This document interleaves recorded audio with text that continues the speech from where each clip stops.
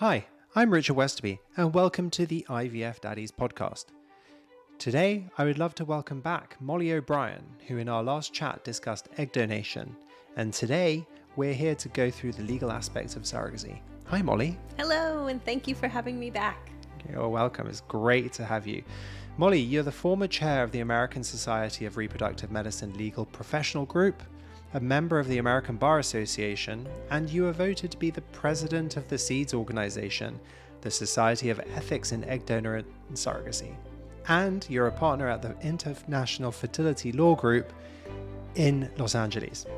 So, jumping straight into the topic of surrogacy, can you explain to me what is in a surrogacy contract? Oh my gosh, I sure can. So, apart from what we discussed in the egg donation, with egg donation being a simple transfer of property ownership, surrogacy is a lot more complicated. The legal contract is much longer, more detailed, because we are dealing with parental rights when it comes to surrogacy. Okay.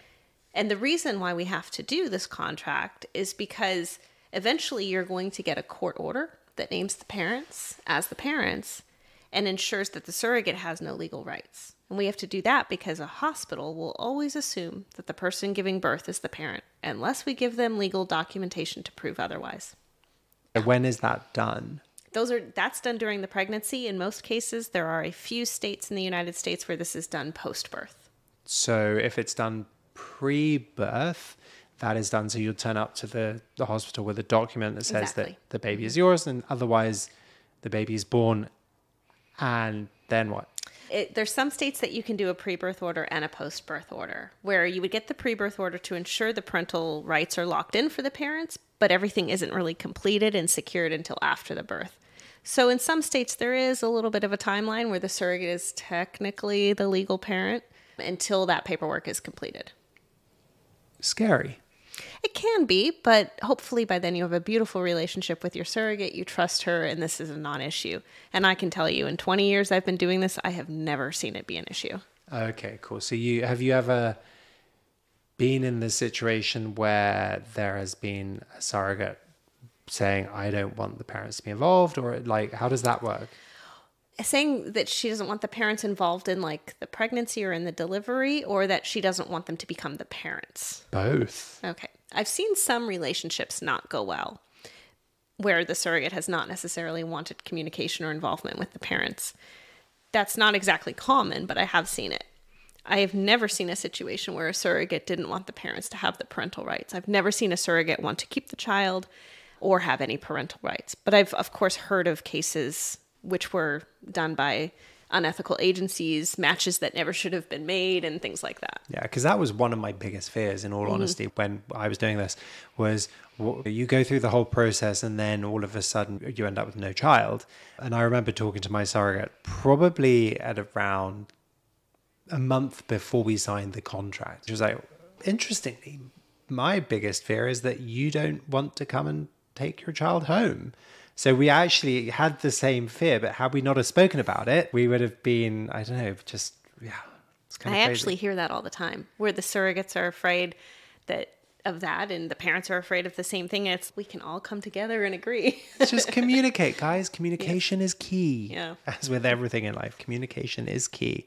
So then I guess things that I always remember talking to my surrogate as well. I said, can I buy you a gym membership? Can I buy you organic food? And she was like, I eat organic and I'm a member of a gym, so you're good. What goes into a contract? Yes. So there's two parts to a contract. One will be strictly financial, and one is going to talk about the relationship aspects. Now, the financial part will be dictated by the agency that is doing the matching and carrying the parties through the journey. The agency will have a benefit package that talks about the compensation the surrogate will receive, and it will talk about any of the other ancillary items like lost pay, housekeeping, childcare, things like that. What the lawyer should do in the contract is make sure every category has some sort of limit on it somehow, either in a financial cap or in a time limit cap. Okay, so you explain that, because obviously a time cap and a finance cap, what does that mean? So, for example, something like a maximum of $1,500 shall be allocated to this category. It would be the financial cap. And then a time limit would be, you won't be responsible for this for more than 6 weeks after a birth, or more than 8 weeks after. Fine. I see. So, for example, if, as my surrogate did, she had a cesarean, so she couldn't lift and do things. So you are contractually obliged to pay for something to help her clean the during house her recovery. Exactly. Okay, fine. But you're saying that you can either time limit it or financially limit it so it doesn't get out of control. Exactly. And what if she's on bed rest? Yes. So bed rest, for those that don't know, is when a doctor says you need to go and lie down and not move because your pregnancy is at risk. So there's two aspects to that. There's compliance with medical order aspect, and then there's the financial aspect. Most contracts and most agencies will have a bed rest stipend of X number of dollars per week to cover her for childcare and housekeeping or whatever else she might need. And she would, of course, be entitled to lost pay during that time if she was working and needed to take off of work. So that's the financial aspect of it, also limited by a properly drafted contract. The other aspect of it is medical compliance. Well, if my surrogate's written on bed rest, how do I know she's actually doing bed rest? How do I know what she's doing? She's not out and about. Exactly. A lot of that is trust. You need to trust the surrogate you're working with. And I also get the question a lot of parents is, well, how do I know that she's just, even if she's not on bed rest, how do I know she's looking after the pregnancy? How do I know that she is doing what she's supposed to be doing? And this starts from the beginning. When you're getting a surrogate profile to consider matching with, you're going to get a particular feeling when you read it.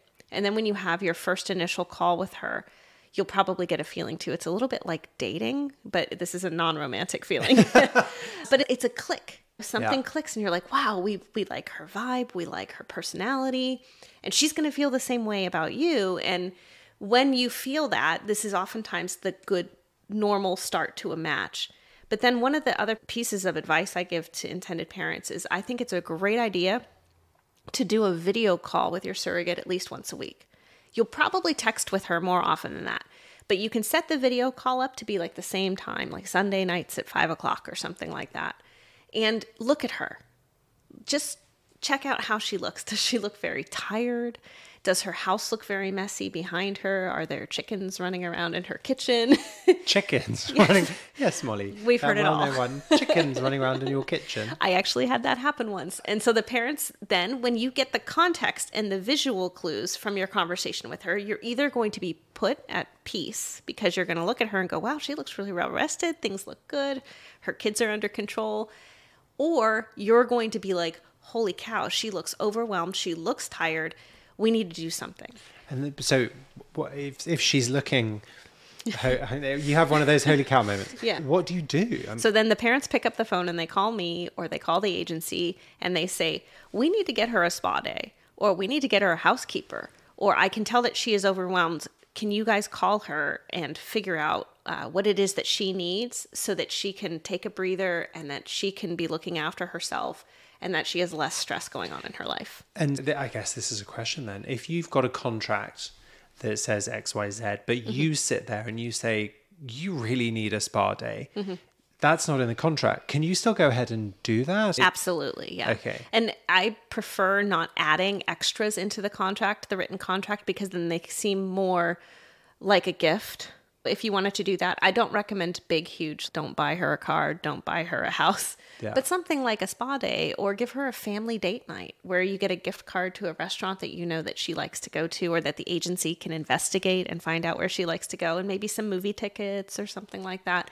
Little things like that along the way that don't cost a lot of money will build a lot of goodwill, because the surrogate wants to be recognized for this amazing gift that she is giving the parents. And so when you give her that FaceTime, and then when you care and when you notice these things about her, that is just going to build the trust in the relationship between the two of you.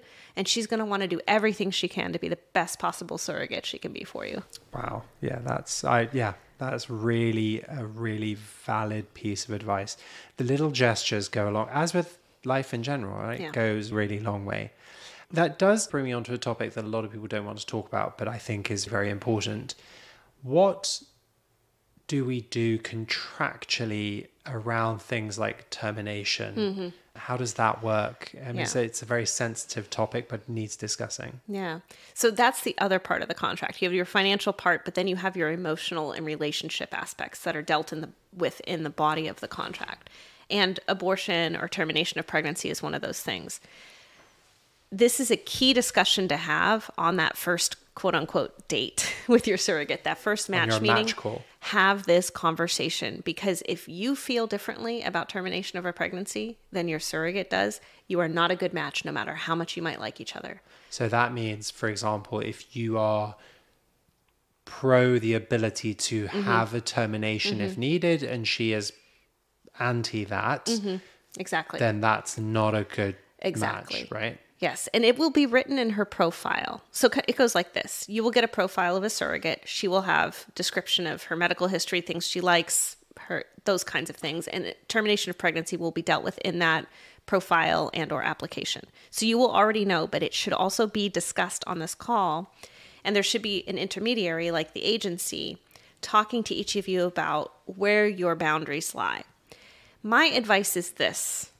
I feel like the intended parents should have the right to ask the surrogate for a termination of pregnancy for any medical reason that they might want to ask for it. And she should agree to do it if they ask her to. If you start getting too detailed in a contract, you can go down a very dangerous path of what if we forgot one of these things, and that's the very thing that ends up happening. So making it nice and broad with any medical reason gives the parents the right to decide where their comfort level lies. And then I guess this then comes to a bigger question. What happens if you say we would like to terminate and she says no? So this is something that can happen. You can contract for a termination of pregnancy, but you cannot force somebody to have one. And you can't stop somebody from having one against your wishes. Even if it's written in the contract. Even if it's written in the contract. So what that becomes is it becomes a breach of the contract, to which a properly drafted contract will have rights and remedies for the intended parents to seek if the surrogate refused their request, if it was a proper request, or if the surrogate terminated the pregnancy against their wishes, which, by the way, I have never seen a surrogate do. Okay. Whew, it's a heavy topic. Sorry. It is, yeah. Yeah, but it's one of those. It's important. It is, because I was always very fearful of what would we do and how would we deal with this, and it's big. It's big.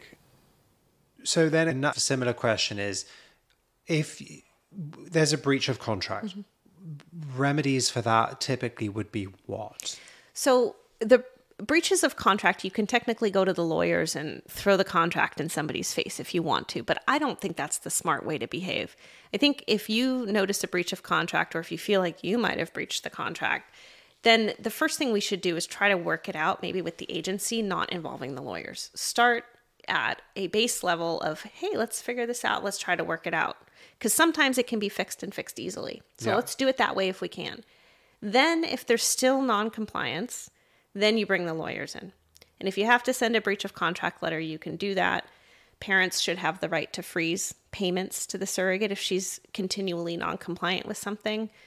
I'm really grateful to say this is usually a non-issue. And this is maybe a controversial thing to say right now, and I hate to say this as a lawyer, but ideally with a surrogacy match, you want to have a good contract and you never want to look at it again after you sign it. It's almost like you have oops moments where you're like, oh, did you notice? Let's get this fixed. And then the agency can jump in and get it fixed, and then you just move on. Yeah. You don't ever want to have to be going back and nitpicking parts of the contract. Yeah. Nobody's happy if that's going on. Yeah. Get a good contract as a backbone to know that everybody's safe and protected, but let's never have to deal with that contract again. Everybody should just behave. Yeah, I guess that comes back down to that communication thing. And the trust. The trust, and you're making little gestures, because surrogates are amazing human beings who are putting their lives on the line, really, for us to have our dreams come true. I think maybe a little bit of leeway on this is a great thing. Can I say something on that real quick? Of course you may. This is not legal advice, but this is a good tip. Go with your heart and go with your gut instinct. And when you do that initial call with the surrogate, and if something doesn't feel right, it's probably not a good match. And it's far better for you to go back onto a waiting list or to wait for the right surrogate than it is to push it with the wrong surrogate, because you will live in a constant state of anxiety and fear through the whole pregnancy. That's a really good point. So do you ever see people being presented with a match of a surrogate by an agency and them going, no, don't want to use her. I do. And I see surrogates say no too because they don't get a good feeling. Both sides should be picking each other here. And if anybody's forcing it because they're afraid of waiting longer or they're afraid of the multitude of things that can happen, that's not good. That's not healthy. Wait for the one where you go, yes, this is her. And that really does bring it home that everybody can say, this isn't right for me at this moment in time. That's not what I want to do. And you don't have to. And that's what the compensation is for, honestly, is when you're able to openly and properly compensate somebody for this gift that they're giving, you have an absolute higher standard of expectation and care that you can get for that. And that is why in some of these other countries where this is not out in the open, people being taken advantage of. I guess that's just one of the reasons. That's the reason I chose the United States to go through this whole process. It's ethical. It's ethical. It's just psychologically, you're just in a much better place because you know that everyone's doing it from the bottom of their heart. Really. Yes, obviously there's finances involved. And so at what point, actually, on the financial front, what point do we see that compensation turns into coercion? That's something that should be sussed out long in advance, in my opinion. Surrogate should have a proper psychological assessment before she ever enters into a written agreement.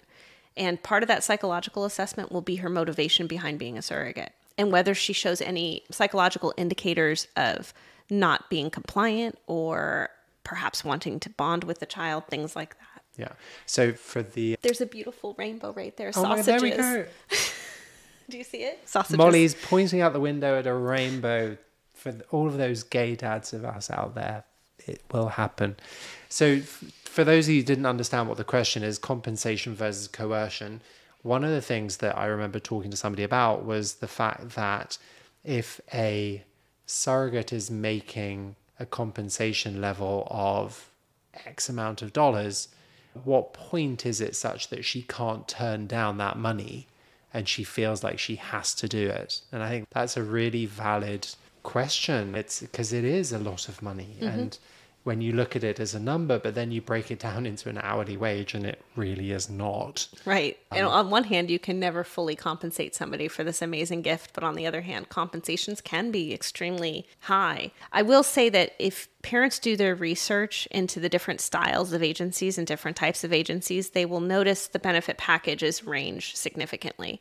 And if you have an agency that's offering a first-time surrogate an abnormally high compensation, those are probably more financially motivated surrogates, I should say.